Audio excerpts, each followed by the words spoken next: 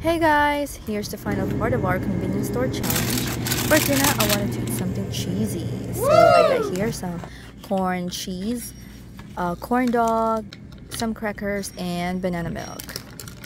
And guys, have you tried eating corn cheese with corn dog or some crackers? Because actually this is my first time and oh my god, it was really good. And look at our corn cheese, it's very stretchy, very cheesy. So yum.